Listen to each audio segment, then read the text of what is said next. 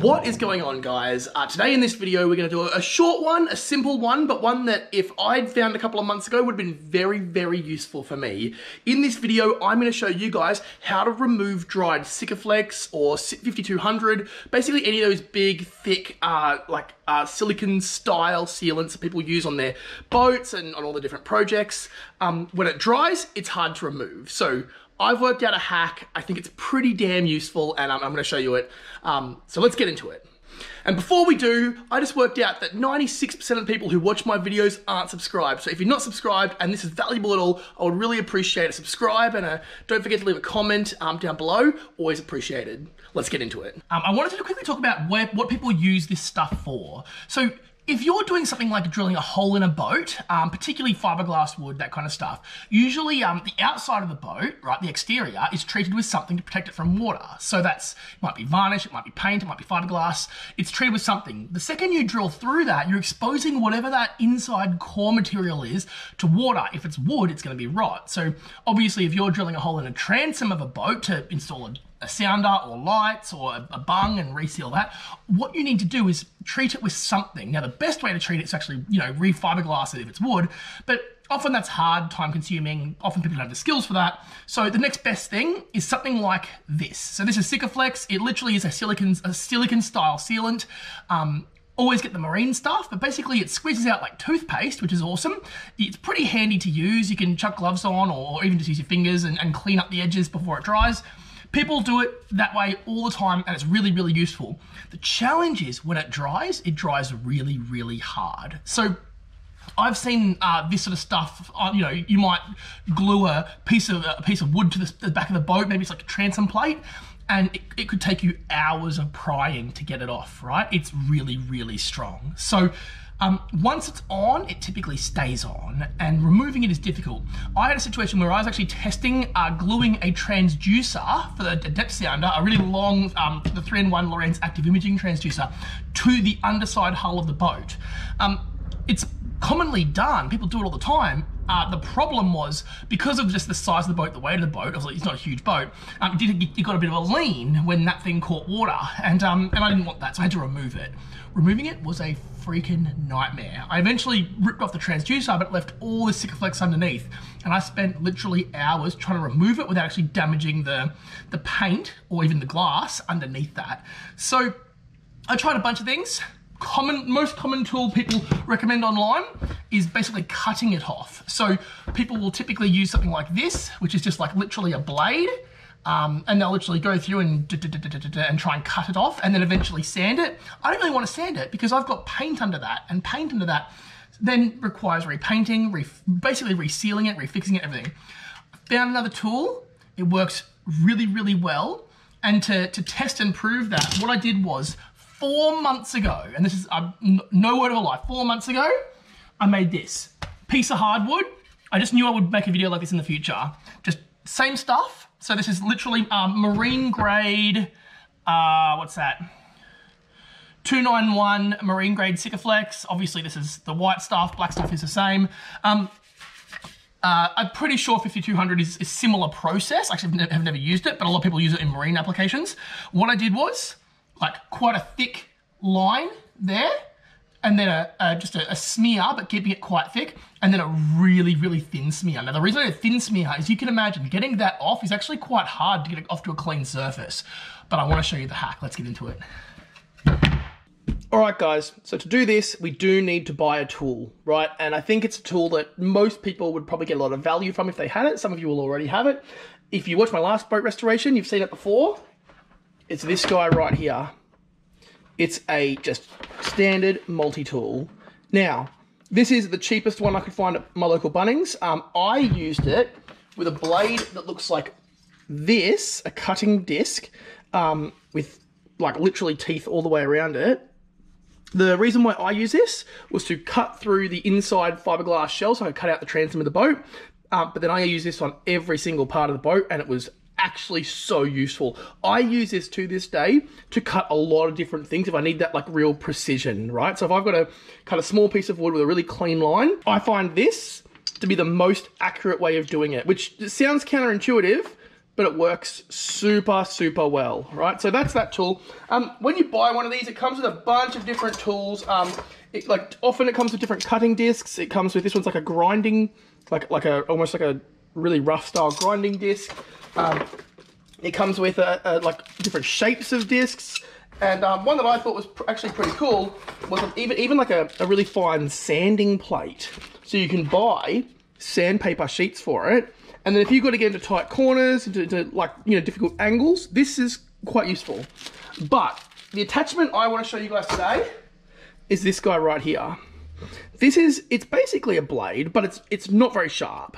Like, I'm literally shoving my hand on that and it's not cutting, it's not doing anything.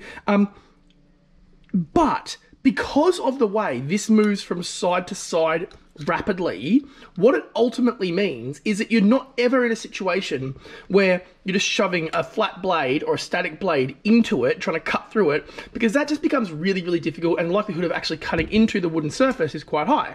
With this on this little like pivot point moving backwards and forwards, it makes it really, really easy to just basically cut through it like butter. So let's get into it. I'm going to attach it all now, and then we'll get on to testing it.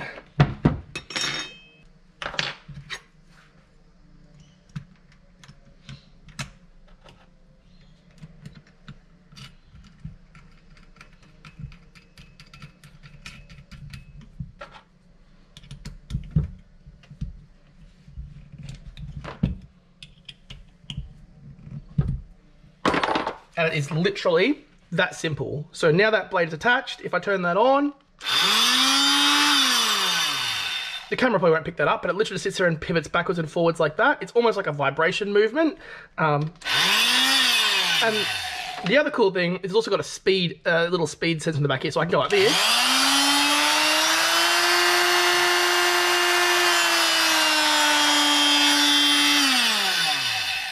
What I almost guarantee is I will not need to adjust the speed from 1. It moves so quickly.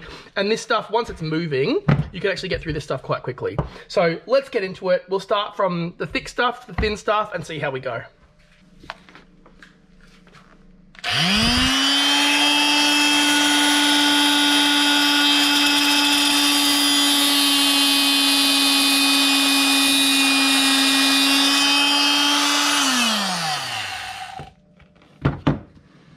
All right, so that went through, obviously, so quickly. That was in real time. I literally didn't do anything to make that look deceptive in any way. It literally was that simple. Now, on the back of it, the piece I just cut off, you can see it's sort of like butted up a little bit there. What's happened is, because it's moving so fast, it actually gets hot and almost like melts it if it stays in there for too long.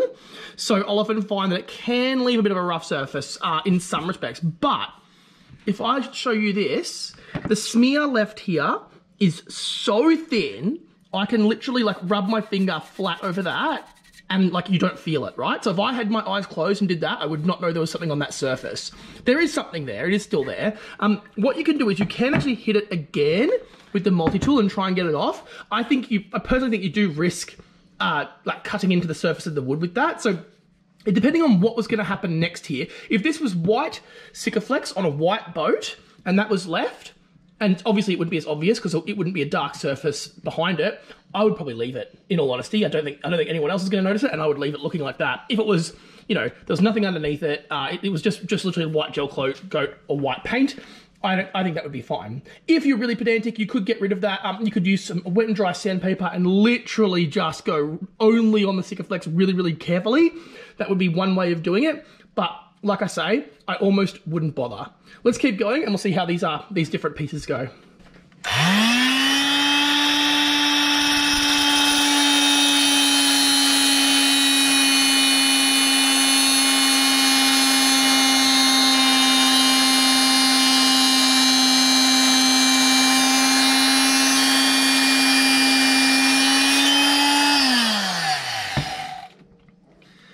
So same thing again. I'm obviously not digging into the wood. If I did, I probably could actually scratch the wood, but because it's a blunt surface, I don't know, I feel like that's quite unlikely.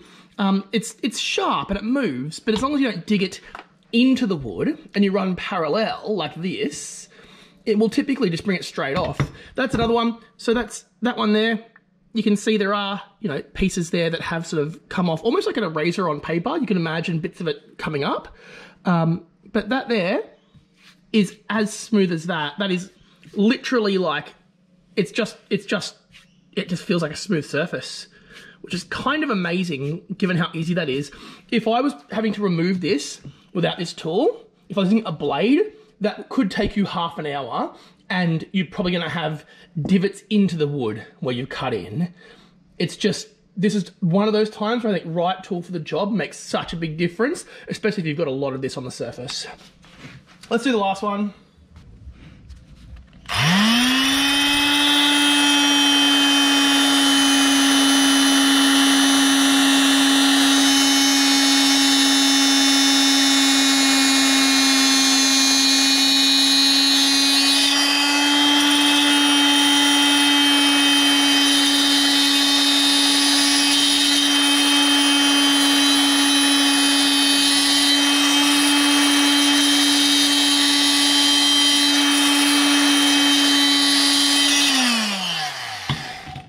So because this one was so thin, I wanted to play it conservatively. That is like very, very thin there. There's not much to that. I think you'd really struggle to get that up any other way.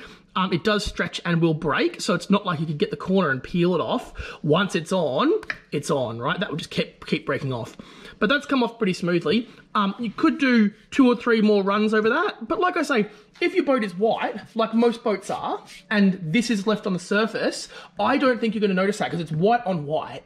And it's so smooth, it's not going to disrupt water flow or have any impact on the way the water flows across the surface of the boat. So in that case, I would probably leave that. If you want to get rid of it, you could try a bunch of different solvents and try and, you know, like melt it down. I'm not a big fan of using like heavy chemicals on my boat paint, just because I know that from time to time they can disrupt it. But that's a way to get rid of it if you need to. But they are smooth as. If I reckon if I rubbed that enough, I could probably even, because it's quite warm obviously from that, I could probably get, actually that is actually coming off just with my finger now, because it's warmed up. It's almost like a bit of friction is actually removing it. So there you go, guys. It might not be a perfect solution. I know that when that sticker on the back of on the website, when you look up how to remove it, do actually say once it's dry. And I literally left these to dry for 4 months. Obviously, it probably only needed 24 hours, but I knew that one day I'd want to do this test, and when I did, I wanted them to be totally 100% dry, nothing uncured in the center.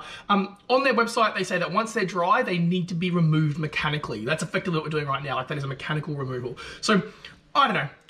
Anyone who is an expert in this space will have holes to pick in this. They'll say you risk damaging the boat. That's probably true. If it was a longer piece, how would you do it? You might have to do it in sections. That's probably also true. But I'm just telling you it worked for me, and that's good enough for me. This tool, no brand aside, it was the cheapest one that I could find.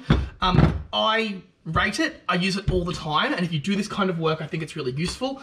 I actually think I learned about these watching some videos on Boatworks today, I think, which is an epic channel for anyone who is doing anything with fiberglass.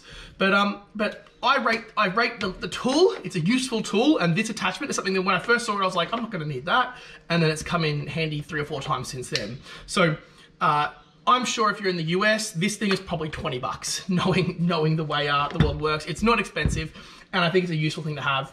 But that's it. Matt Kelly Fishing, thank you so much for watching. I really appreciate it. Like I say, make sure you give us a subscribe if this was useful. Add a comment if you've got questions, feedback, ideas, other ideas. I would love to have a different tactic to use, because the only challenge of this is if I'm on the boat, down on the jetty, I've got to have this plugged in, hardwired. They do make battery ones, but this is a cheap one. If you've got other ideas though, I would love to hear them, because like I say, that's a pretty decent surface to be able to get it down to. If you know a better way, I want to hear it. Thanks so much for watching, guys, and I'll see you soon. Cheers.